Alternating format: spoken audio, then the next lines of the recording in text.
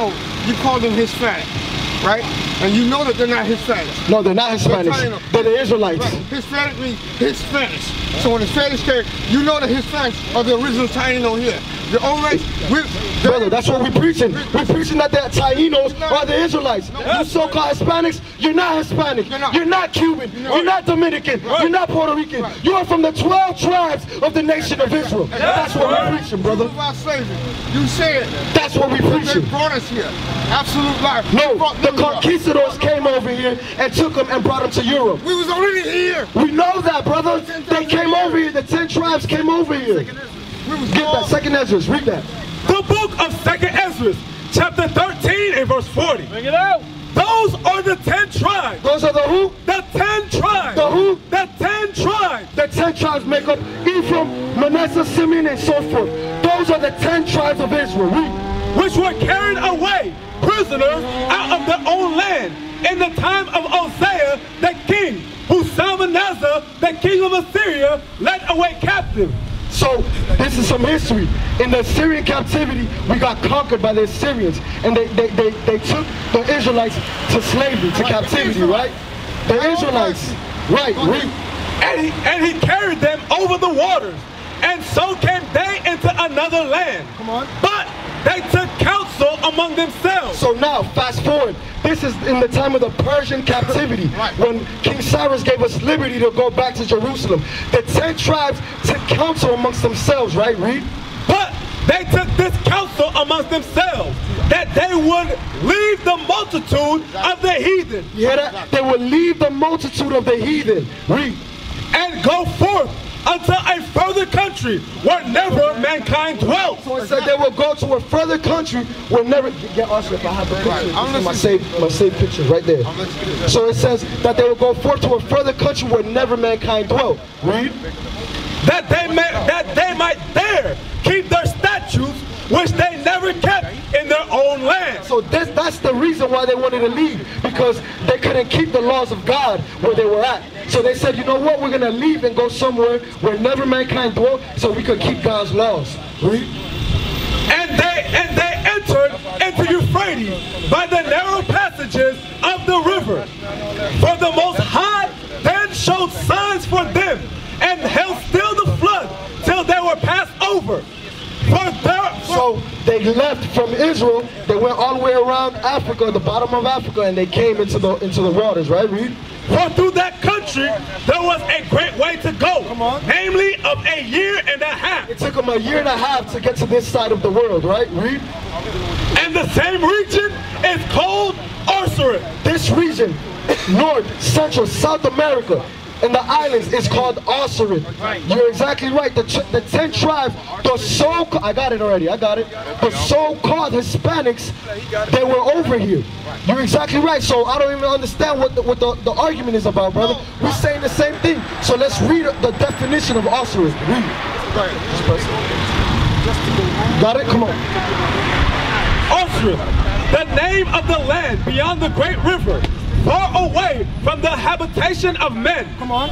In which the 10 tribes. In which who? The 10 tribes. The who? The 10 tribes. The 10 tribes is you so-called blacks, you Hispanics, you Puerto Ricans, you Cubans, you Dominicans. I say so-called, brother, because they're not Hispanic. They're the 10 tribes of Israel. The natives. They're the 10 tribes of Israel. Read.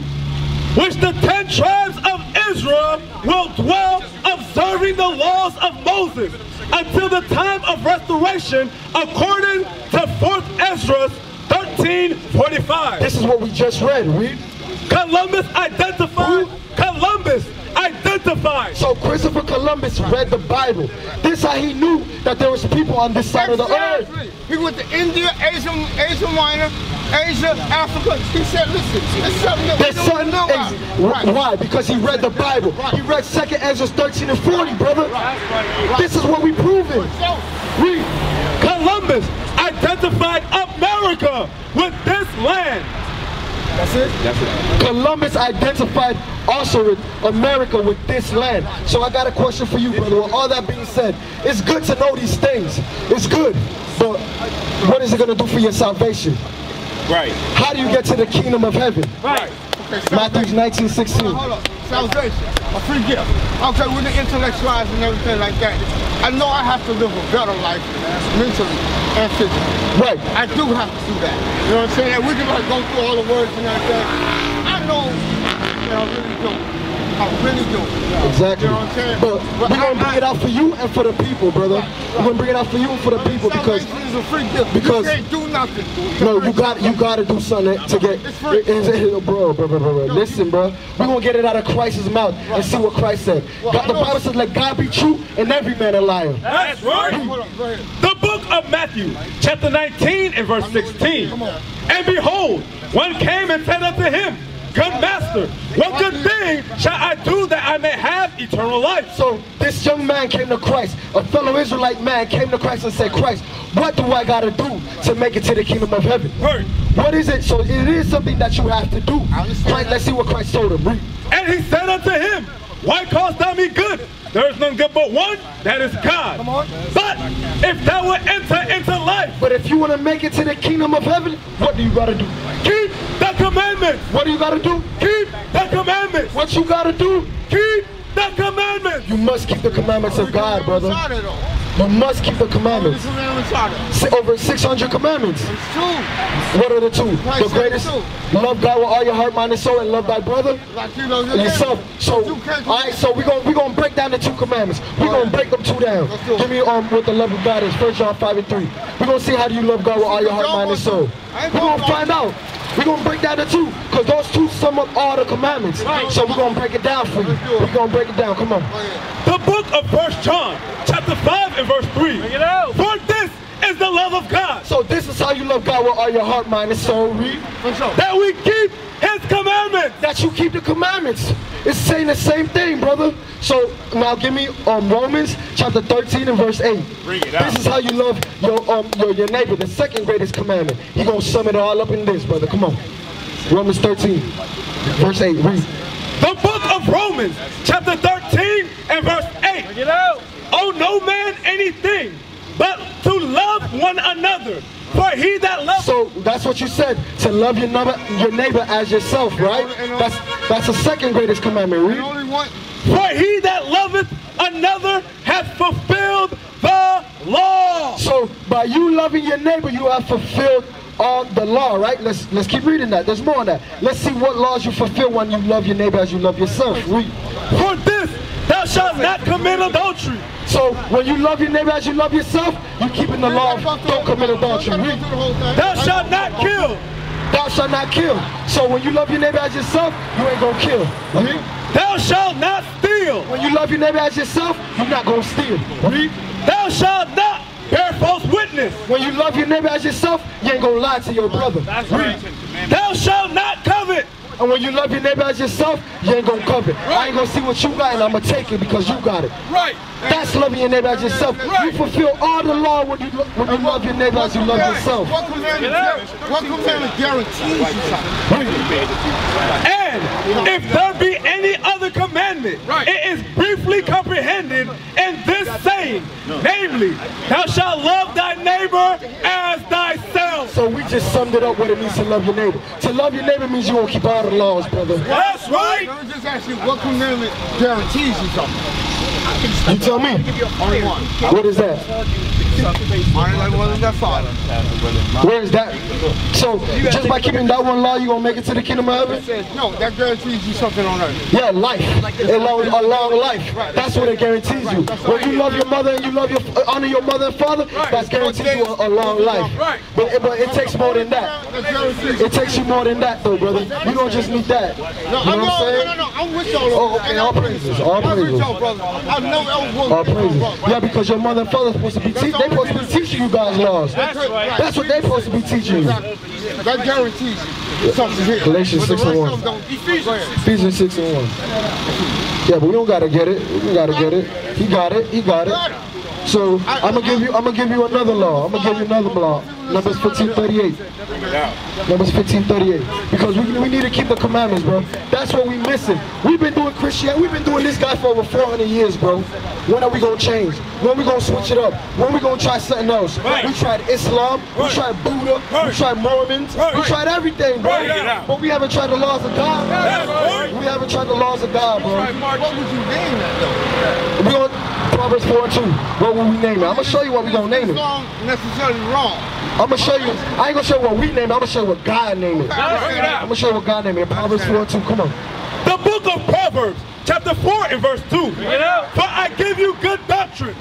He gave us good doctrine. That's what we call it. Read. Forsake ye not my law. The doctrine is the laws of God. Our religion is the laws of God, brother. That's what we keeping. That's what we rolling with. Revelations 14:12. That's what we rolling with, bro. We rolling with the laws of God and the faith of Christ, bro. I believe in Christ. I believe in Christ. Trust me. That's it. That's all we rocking with, bro. I believe in Christ. All praises. But you gotta keep the commandments. You can't just have Christ and no commandments. You can't just have commandments and no Christ. We're gonna read it. Come on. The book of Revelation, chapter 14 and verse 12. Here is the patience of the saints. Here are they that keep the commandments of God and the faith of Jesus. You need both, bro. You need both. You need to keep God's commandments, and you gotta have faith in the black Messiah. That's right. coming to save only the 12 tribes of Israel. Right. You need both. All right, so let's get Numbers 15:38 for the brother. Because like I said, bro, you need the commandments, bro. We ain't gonna make it out of here. We've tried everything. We've tried white Jesus. We've tried more. We've tried everything under the sun, bro. But we haven't tried God's laws. We have not tried God's laws, bro. And that's what we out here to push. We pushing God's commandments. Thus saith the Lord. The book of Numbers, chapter 15 and verse 38. Bring it out. Speak unto the children of Israel. And that's who you are, bro. We are from the 12 tribes of Israel, right? Read. And bid them that they make them fringes in the borders of their garments throughout their generations. Come on. And that they put upon the fringe of the borders a ribbon of blue. So you gotta have fringes on your clothes, brother. You gotta get these on your clothes with the ribbon of blue. Now we're gonna get what the purpose of it is, right? Read.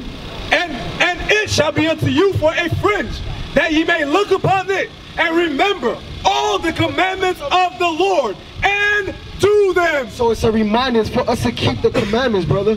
For example, if I got hatred for my brother, I bear hatred. I look at my fringes and I remember, thou shalt not hate thy brother in thy heart. That's right. This is what the commandments for. If I see I know I got a wife, I see a pretty sister walking down the street, I want to go talk to her. I look down, can't commit adultery.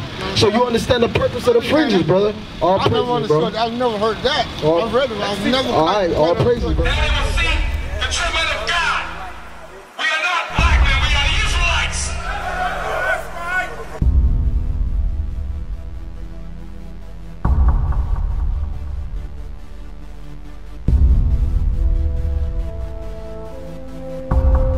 Take care of us. Take care of us. And our children too. And our children too. We have repented. We have repented. How are you? People want to know, who's the king?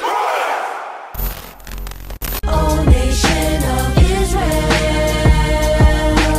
it's time to return to the Father.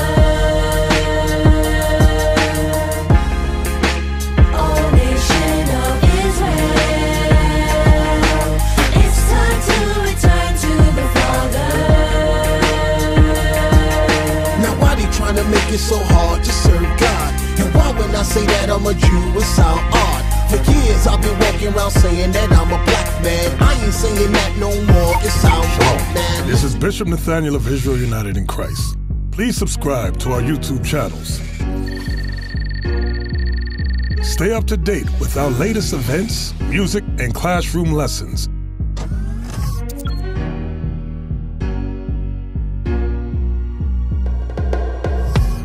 IUIC plans to continue visiting different countries where this gospel has not been preached before. IUIC needs your help in pushing this truth.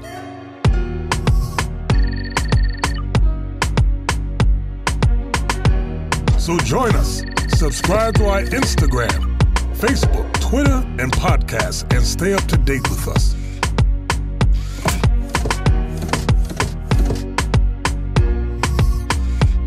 For more information, please visit www.israelunite.org.